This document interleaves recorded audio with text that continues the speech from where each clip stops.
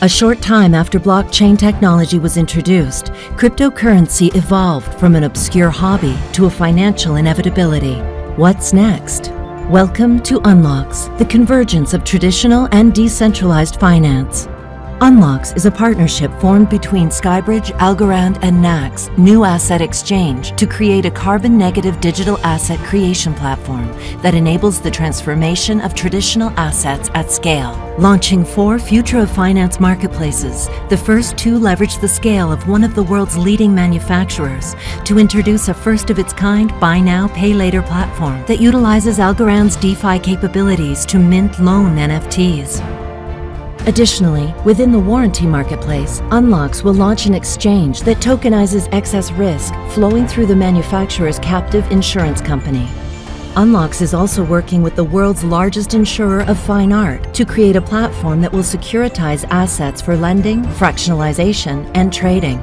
The 4th initiative is a digital asset exchange and commerce engine that leverages Algorand to create fungibility across crypto, loyalty points, rewards, and cash to help consumers maximize purchasing power, wealth visibility, and the value of their digital assets. By implementing the Unlocks capabilities across multiple markets, business leaders and everyday consumers will realize the benefit of the future of finance.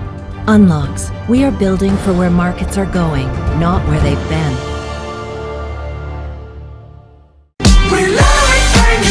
All the colors of you, they're all so cool, they're all so cool.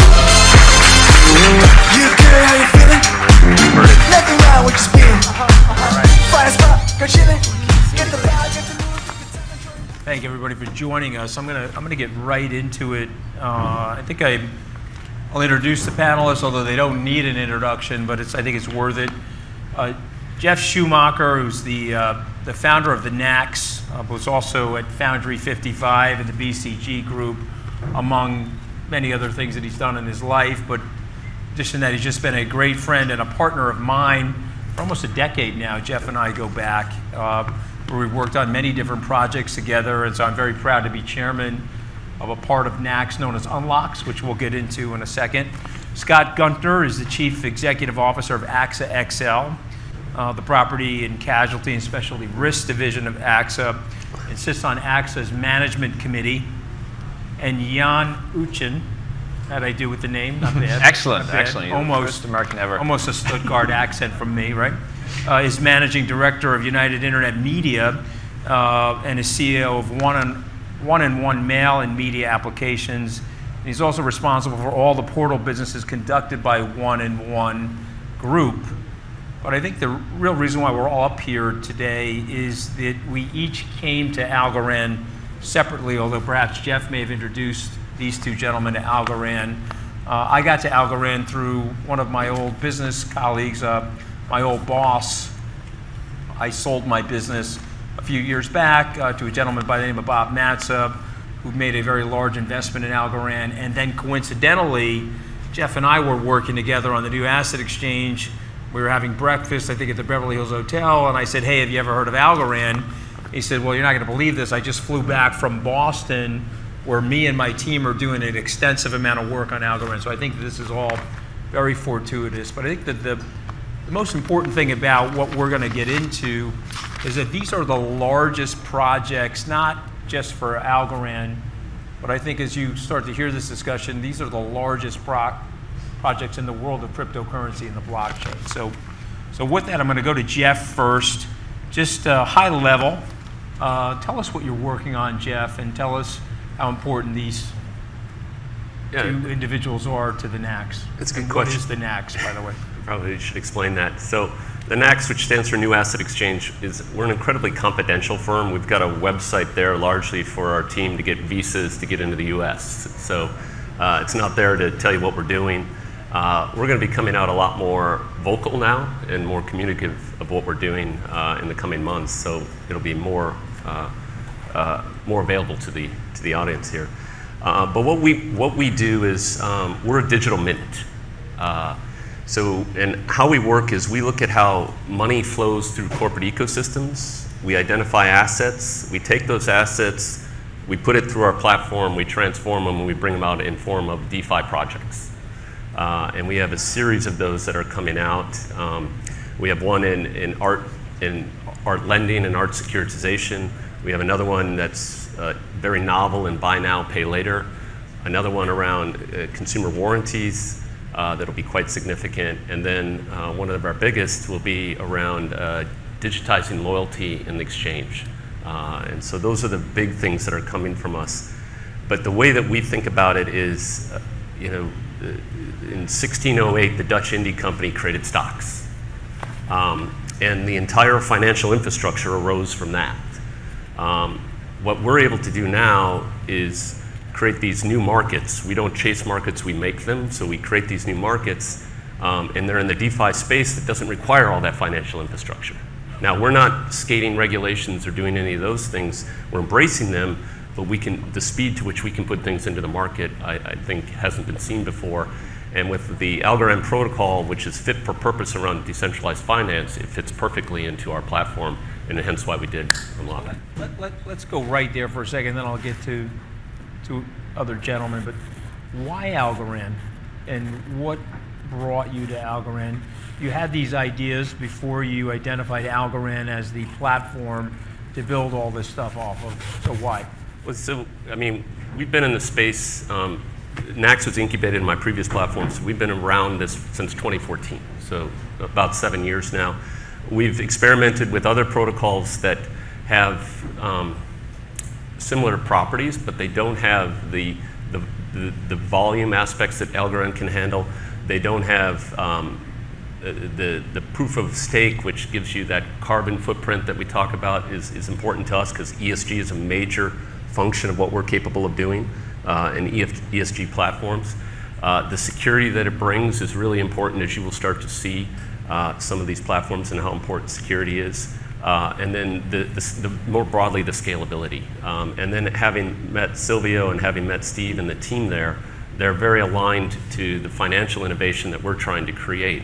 And we're not, Anthony, again, we're not trying to take just some corporate asset that's already there and moving it to the blockchain. I think a lot of corporates are experimenting doing that, and I think that's largely a waste of time. There's no real need for that. We're taking that asset and we're transforming it and we're bringing it to the DeFi environment at scale. And that, you know, a lot of people in this room got some really great ideas, but they're lacking the scale. And the scale is the game changer here.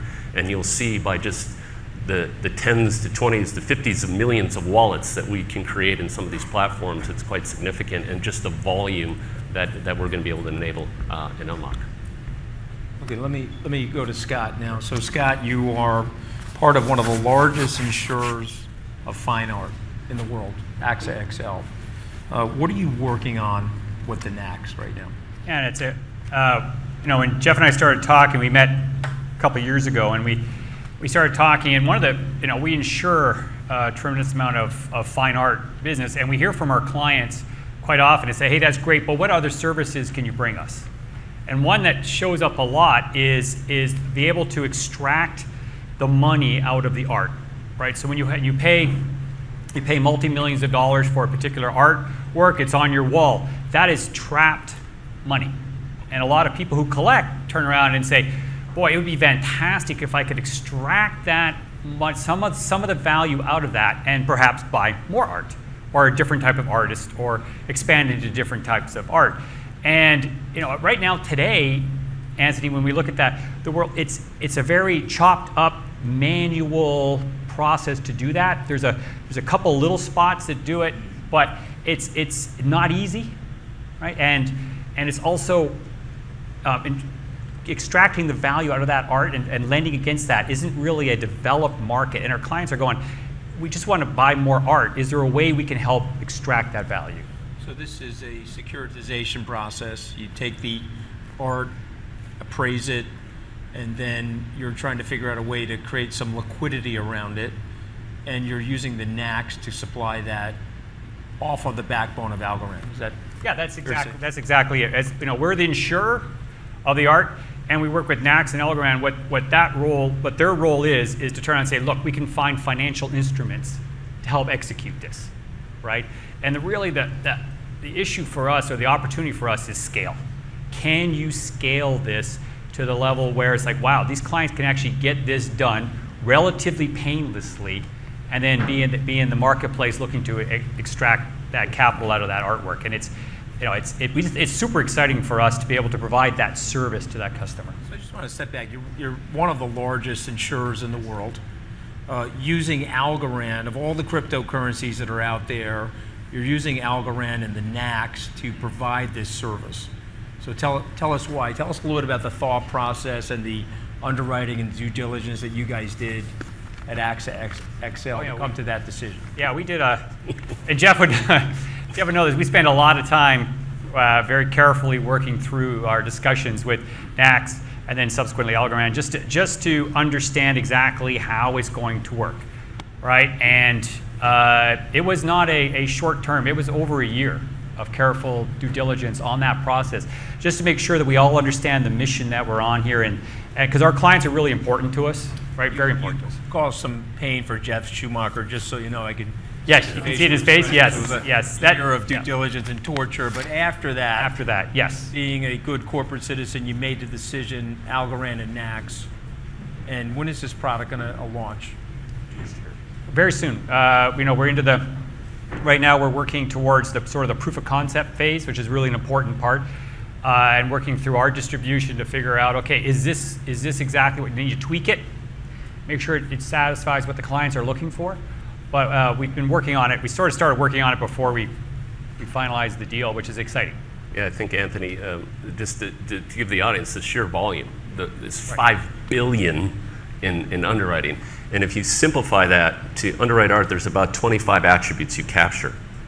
A subset of those 25, 12 attributes are required to lend. So now we have this massive data set and volume and understanding that you can then create the lending platform, and then NACS's ability to securitize loans and then bring other investors in to recycle that capital gives us this perpetual way to build something at scale. So I don't want to oversimplify it. I may not even state it properly, but from a traditional Wall Street perspective, you're going to be fractionalizing the art and then securitizing it and then selling it in bundles to high net worth individuals, institutions. Take us through the process, Jeff. Well, you start out with, to Scott's point, you have high net worth that buy art, but a piece of art comes up in auction, you don't have a lot of time to go find that capital, and not everybody is total liquid at that time. So this gives you an option to do that. At the same time, you can go into art galleries right now. You can walk out of here and go to the Ferrari dealership and buy a Ferrari, right? And get car financing, but you can't walk into an art gallery and get art financing. You will be able to now. And then at the same time, you can take it even further. If you take COVID, which we're all dealing with, you have the museums that have been crushed by COVID, right? And they run on very thin working capital lines. Well, now we can come in and be able to provide working capital. And as that grows, you can get further into. You can use their fine art as security. You Yeah. go to somebody like AXA for the insurance, and then Securitize the work. bundle Yes. and create the security over the Algorand network. Exactly. And then you Exactly. can go further to get into the fractionalization and the So tokenization. I like repeating myself. So I want you to go back to the magnitude of the volume that we're talking about. What's the scale? It's, well, just with AXA alone, it's over $5 billion that you're looking at. So that is significant. It's the largest in the world by a factor of 1,000. So it's quite big. And All being done on the Algorand network. correct. It's designed to go on that DeFi platform. And so let's go to Jan for a second. Your company, 1&1, is the largest application provider in Europe. Tell us a little bit about your company and tell us your approach to this as well. What will you be using Algorand for, and how does it work alongside of the NACS? Yeah, thank you. So we're running Europe's largest B2C communication platform, predominantly on an email platform with over 43 million active users. So half of Central Europe is accessing our platform on a monthly basis, and having all their B2C data stored in our database, which we aggregate for them. And on top of that, of course, that carries the identity of the user with it on our platform. So if you take those assets, and you look at the problem that we have great technology, as Amify, as Algorand, it is looking for a distribution, how to connect those great pieces of technology with the mass market out there, because we need these real-life use cases, right, at scale. And we said, okay, this is a perfect platform to leverage this because our core business is aggregating data, right? Aggregating B2C data, transactional data. It all sits in our database that with AI we can leverage and can make useful for the user and, of course, for the commercial markets. At the same time, the users have endless money locked into loyalty accounts, virtual assets that they can't really aggregate because it's all stuck in silos, right? So that technology that Naxx is working on together with Algorand, it allows you to aggregate all your virtual assets in one wallet. So if you combine that, I would call it de-siloed kind of virtual asset pocket, combine it with our aggregation of transactional data, so that's, I think, a massive opportunity to really bridge this gap of distribution, because at the end of the day, distribution is all about reason and occasion, right? So you need a reason and you need occasion to do something. So the best occasion is you receive an email, say you purchased this pair of shoes, so okay, you're entitled for 100 loyalty points, but you never can use them because you don't know where it's stuck in which pocket. So if you just click on it and say, transfer this to my MFI pocket, to my MFI wallet, well, then we unleash this, or unlock this hidden value in there. And the reason is quite obvious, so saving money, and if that isn't enough reason, we have our loyalty program ourselves on our platform that we already have implemented, so we have a kind of virtual currency on our platform.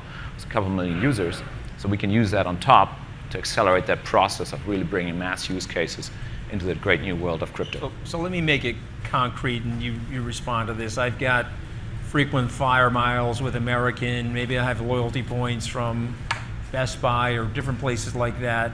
I'm able to then liquefy them. There'll be a token created. It'll be an Algorand-based token, and I'll be able to then convert those loyalty points into that token and then use that token to buy something perhaps that I want to buy, which isn't related to those loyalty points. Exactly. So you're tokenizing, unlocking, which is a great name for the company. He's the king of names, by the way. You're unlocking the value that's trapped in these things for people, and you're going to use Algorand because of the scalability related. Yes, a brilliant summary. Interoperability, the security, the scalability, transaction speeds, carbon negative, all those reasons you're going to be using. Absolutely, absolutely. Exactly as you said, tokenizing this industry, will they make it fungible, so you can really transfer assets from one class to the other. And if you build a bridge to kind of the traditional user databases, I think that gives you exactly the point to ignite this whole process, because that's what's lacking right now. You can aggregate those assets, but you can't reach out to the mass markets at the moment. So I think if you can get to big platforms at large scale, that's exactly going to make the difference to a lot of other programs. So Jan, let's talk about the scale for a second. How many millions of users do you think would be attracted to that? Or how many millions of users do you currently have? And then once this is tokenized, how many millions of users do you think will be attracted to it? Yeah, so you can measure users in different currencies, right? So the most hardest currency probably is the monthly active users, so it's over 43 million. If we go for 90 days in the finance industry, they sometimes go to 90 days, and we have 65 million. And we have a very high activity rate on a daily basis. As I said, almost half of Europe is on my platform on a daily basis, right? So this is the scale we have. On the database is, of course, very rich, because everything you do on the web, or any transaction generates emails, so it leaves a fingerprint in our database with what you have. And of course, that's a massive database with over 100 billion emails to be analyzed with our AI. You can subtract that data, even on frequent traveler programs. You can see who signed up for those programs. You can say, do you want to transfer these miles? Because most of the people out there, they don't even know that this technology exists, right? So in this community, everybody knows how to do that and how to unlock your hidden values probably, but in the mass market, it's still unknown. So what you need is mass market technology and platforms to really bring this great technology. But I mean, I think the starting point is 43 million users is sort of the beginning point, and then you'll be able to attract potentially tens of millions of more, if not 100 million. Absolutely, absolutely. And plus we have an ecosystem with a lot of commerce firms already on it. So basically those transactions already take place on our platform. So 10% out of all e-commerce transactions are generated from our platform directly. And then every transaction passes our platform at some point in the process chain, right? So it's very easy to use existing loyalty programs to digitize it, to tokenize it, but also you can stick in new loyalty programs to incentivize people for doing things on your platform, doing your deals, switching a retailer or whatever you want to do. Makes great sense. So Jeffrey, let me ask you this. 43 million users there. You're also working on a warranty program with some of the largest consumer brands in the United States. You're working on a buy now, pay later program, also based on Algorand. 43 million users there. We just talked about a $5 billion art facility, getting started with AXA XL. Tell us about the additional wallets. Yeah, so we're basically bundling 3 projects into one. If you think about it, we got a consumer finance play, we have a warranty play, and then we have a tokenization of loyalty. Those are kind of a bundle that you can bring. And a lot of this is white label. Like, many of the end consumers are not going to know that this is a blockchain-related solution, right? They're just going to have this app that... Right, they're going to go to XYZ company, they're going to buy their consumer electronics or their apparel or furnishings. If you just take the loyalty platform that's coming out with United Internet and one-on-one here, we did another one on our previous platform. It's called Backed, B-A-K-K-T, that came out. That just SPAC'd for north of $1 billion in value. And it had, at the time it SPAC'd, 500,000 customer downloads. Those aren't customers, those are just downloads. We're talking about 42 million customers backed partnerships that it signed, like 3 or 4 loyalty partnerships. They have thousands. So the scale, like, people don't understand the scale. So you're talking 40 plus million potential wallets, and a customer may never see the wallet. Like on their email exchange, we all have our email apps, right? It'll say mail, it'll say contacts, it'll say calendar, and then it'll say exchange.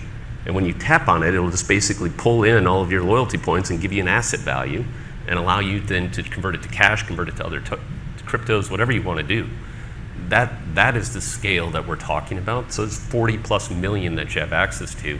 The buy now, pay later platform we're having has 30 plus million that you have access to. The warranty side will create immediately, just on the claims we know we'll get, 12 million wallets. So the size of these platforms that we're putting out are significant. And then if you look at the art and the volume that we're creating here, this is where it's exciting, where you're bringing the DeFi space into, scale. Right? That's the hardest thing. There's lots of projects out here. You guys should come talk to us, because we also have capital in a fund that we're doing together. The thing you lack is scale, and that's the hardest thing. Our previous platform, I founded 200 companies. Right? 1 in 3 worked. 1 in 3 worked. And if you looked at the main reason why they didn't work, was scale. We couldn't get scale. There was too much capital required to buy your customers. Well, we're starting with them. So you look at back, you go to their 8K on their filing, they're going to lose $150 million this year. Customer acquisition. Buying customers. Right. So that's the point. So I mean, I just want to summarize for everybody listening, 43 million plus the buy now, pay later, consumer warranty space. We're talking about another 30 or so million. And so as this gets executed over the next 12 to 18 months, the algo wallet pickup is about 70 plus million. Probably. Is that fair to say? Close to that. I mean, that's the point of the scale. And it's not so much about how many algo wallets, it's about what that protocol brings. I mean, it hasn't broken. It has, it has interoperabilities that we need to move within these different platforms that we're dealing with. So Scott, I want to go back to AXA for a second. You've spent your entire career in insurance at the top levels of the insurance industries, and we know how careful the underwriting process is for insurers. And so you mentioned it was a year, but I want to drill down a little bit. Tell us what you went through to make this decision to use Algorand and NACS. Give us a couple of specific examples of what you were concerned about, what your team was concerned about, and how the Algorand protocol and NACS's services as an asset exchange met the test for AXA. Yeah, as I mentioned, we spent a lot of time with the NACS team before Algorand, before the involvement of Algorand, just to sort of get an understanding of some of the key protocols. And for us, for example, give one example is we're really concerned about, obviously, about client information, very concerned about privacy for customers, right? And that's a huge issue in any sort of situation that we're looking at. And we spend a lot of time with Jeff and his team just to get comfortable that when we work through this, we're going to cover those key key privacy issues, right? Because you're talking, besides just what you should be doing, it's also, you know, you're dealing with a lot of customers who aren't, you know, they want to make sure that their information is protected. And I think that's absolutely critical to these kind of projects. It's like, okay, I don't want my information out there. I don't want to get hacked. I don't want anything like that. I want this to know that if I'm involved in this, my information is going to be secure. So we spent that's a good example of a lot of time on that topic, just to make sure we're all on the same page on how that's got to get built. And that's just one. We had, you know, we go through it. We're an insurance company. We underwrite, right? So we work our way through each of the steps, and that would, for us, that's a big one for us to, and we'll make sure it's done correctly. Absolutely. So Jeff, I want you to react to this, because in our partnership together, one of the things that I'm always amazed by with you is your vision for the future.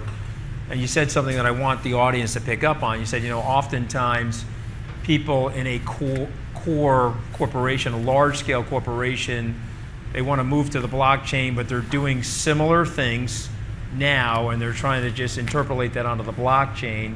Whereas what you're doing is you're reinventing processes. An example would be the financing piece for fine art, but there's so many other different applications. Ultimately, your vision for the NACS is what? Well, if you think about it, the video showed you a view of that, right? So the NACS is capable of bringing significant volume. Algorand brings the protocol. Skybridge brings the institutional involvement, which keeps it moving and sticky. If you think about the digital mint and what we're doing, we're transforming data, right? And data is the most valuable commodity in the world. It's more valuable than oil. But if you and I figured out oil was the most valuable commodity and nobody knew it, what would you do? You'd go buy all the land that sits on top of oil. Well, what we do is we sign half-decade contracts to mine corporate assets, to find assets that we can transform through our platform and then put it in a DeFi space. So that's the game, and what we've built at NACS is a securities and trading platform to do that, enabled by our technology and powered by our development. And there we think we can, it's, you know, you've heard about digitization and all of these jargon words. There's this next step here of moving to these DeFi, but it's not taking what exists and just stick it in DeFi. That doesn't create any value, right? You have to take something at scale, transform it, and bring it to DeFi. Then you have value. And I think that's the problem that's been existing, is most of corporations have been trying to deal with blockchain-related initiatives, but they're taking something that exists as there. Same time, many people in this room have game-changing ideas, they just don't have the volume. So we take that, transform it, put it out, these game-changing DeFi ideas, and we've got 5 of them coming. We got another one in art, or in with Spin Magazine around NFTs. That's our fun one that's coming out that I think Jimmy, the CEO of Spin, is talking about later. So that's the play, is taking something that exists, transform it, bring it out at scale, and enable these game-changing ideas. Okay, I don't want to turn this into Shark Tank, but I sort of want to turn it into Shark Tank. I want you to pitch Jan. Okay, give us the pitch. You pick up the phone, you call Jan, you say, okay, this is what I want to do for you, and this is what the NACS can provide alongside of algorithms. Okay, go ahead. Let us in on the call. Go ahead. Hello, Jan, how are you? Okay, give us the pitch. In Deutsch or in English? No. Let's do it in English for the sake of me. Okay. Forget about these other people in the room. So, United Internet and one-on-one mail and media is one of the largest portals in Europe. And you sit, and if you look at what that business is and you get away from email provider and all those other things, you're in essence a data aggregator and the data that you sit on. And if we look at 42 million customers and that data, there's lots of value. So we would come in and the pitch would be, we think we can unlock more value out of that. And one of the things that you would see is your users have loyalty points, air miles, and just as similar as Scott was saying in the art, that the value is locked in that art, we have a way to unlock it. And that value that they have that's locked up in loyalty points that are not very fungible, we can make them fungible. And now for United Internet, instead of thinking yourselves as an email portal, what if you were an exchange? And if you thought about yourself as an exchange, and then you would say to your user base, I have a way to create value for you. And all of those millennials and others that are using email all of a sudden will see their asset value, and a lot of them are what I would say are asset-rich, cash-poor. They have lots of air miles, they have lots of loyalty points, but they don't have a lot of liquidity. Now all of a sudden you can take, Johnny, user A, and say, look at Johnny, you have this many air miles, this much loyalty points, here's your total asset value. And all of a sudden they're worth 7,500 euro. And now we can convert that and create value, and there's value that you otherwise couldn't create for your customer base, and this is an entirely new value stream for you, and it actually converts a data aggregation company into a financial services company, and you benefit from the multiple of that. So now my next line is to I'm say not how one much of the do you want sharks, for but I'm 10% in. of your business. I see right? Silvio's in for 100 grand. I can just tell by looking at him. Okay, so I'm going to match Silvio. How did he do, Jan? How did he do? Is that compelling to you? Yeah, it's just my line would be how much do you want for 10% of your business, right? So yeah. Yeah, and but Jan, some of the ancillary benefits to what Jeff is saying is not just for you, but it's all of those clients, right? It's the airline companies, it's the apparel companies, the furniture companies. They all of a sudden now have opened up this opportunistic window for all of their customers, so they now have a fungible asset for doing business with those people, which will likely expand the relationship. Is that exactly? So all this market is missing is a platform in the middle that can aggregate, all these ideas and make them fungible. So make the assets fungible, and somehow connect them to a user base where all the commercial data already sits, right? So, and from then the ideas are endless, right? So the most obvious one is going after these virtual assets. Second one, of course, launching virtual loyalty programs. I mean, there's nothing more natural than making that crypto, because it's virtual anyway, right? So it's the first virtual fancy currency that you have for years, for decades out there. So you never touched your air miles or something, right? So this is virtual already, and so isn't anything you can think of that is easier to bring to the mass market than something that has been virtual for the entire life. And so all the pieces we have it together here, I think, even on this stage, and we just need to make sure that we connect the dots and pull the plugs. Yeah, and you can think like when you're taking a corporate asset and you're trying to use it, it's almost like a carve-out, like a private equity transaction. You're trying to buy the business. Although I'm not trying to buy the business from Jan, I'm trying to just use it in a different way. So they have their core value proposition that generates their enterprise value. Now I can put this on the side and increase their enterprise value, but I can also do it strategically. So the most valuable customer you have is a paying subscriber, right, versus a free user. So they have a lot of paying subscribers, but you can see this exchange in order to get to the tokens that we're creating, these Algorand-based tokens. In the wallet, you have to flip to a paying subscriber. So now all of a sudden I create this side business, but I also can drive the core strategic business. Right, so you're raising revenue as well, so it's a win-win for both. And if you take it over to the art side, you got a $5 billion data asset of art sitting in the middle that gives you all of this data that necessarily allows you to do things. But as you create this platform that's coming out, if just like in cars, if you finance cars, you buy more cars. If you finance art, you buy more art. If you buy more art, you underwrite more art. Right, it's better for the art market, it's more volumes, more appreciation. Underwriting is their core business. And now I've just built a massive channel partner for AXA. Right. They're live. So Scott, let me ask you this. As you think about this, and you've had 3 decades plus of experience in your industry, what other applications, in addition, let me ask it this way, are there any other applications in addition to art that you could see this applying to in your industry?